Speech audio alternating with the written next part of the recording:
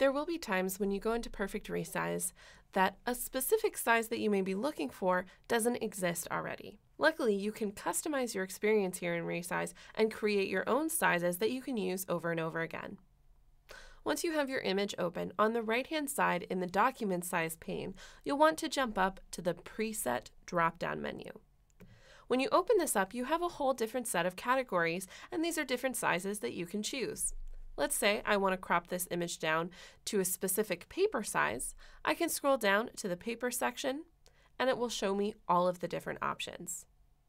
Now, if for some reason the size you're looking for doesn't exist in this menu, let's say that I have a piece of paper that is 32 by 40, that option is not in here, so I'll need to create my own size. I'm going to scroll down to the custom option at the bottom of this menu. I don't have any custom sizes yet, so I'll need to manage my custom sizes. We'll click on that option and it'll open up this dialog box. This is where we add our own size. On the bottom left-hand corner, click the Add button.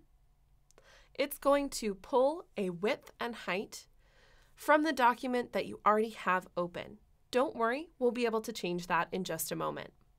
The first thing we need to do is type in a new name. So I'll just double click Untitled, and I want to print it at 32 by 40, so I'll type in 32x40. Then I'll be able to remember what size I'm going to be selecting. Then for the width and the height, I'll just double click on that option and we'll type in a new number. The width will be 40, and I'll double click on the height. That will be 32. Now the last option over on the right-hand side is units. Right now it's set to inches. That's what I typically use when I'm printing out my photos, but just in case you don't use inches, you can click on the inches option and it will open up this drop-down menu.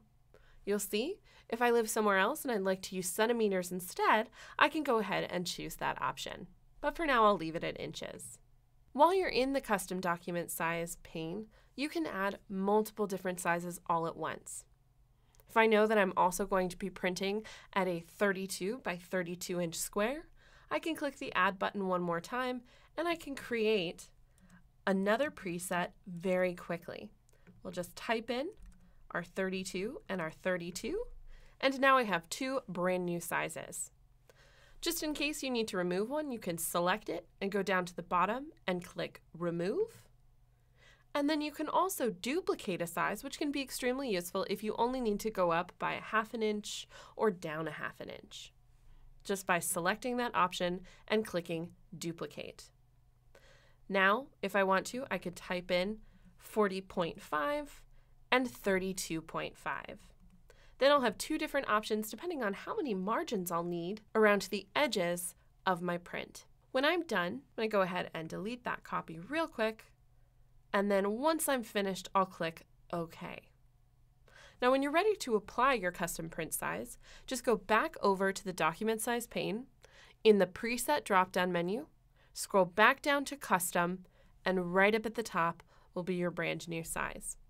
When I select 32 by 40, it will place a crop box around my image because I'll have to crop down the sides a bit. You'll see my width and my height in the Document Size pane has automatically been readjusted, so the only thing I need to do is click and drag my crop box into place and apply my adjustment.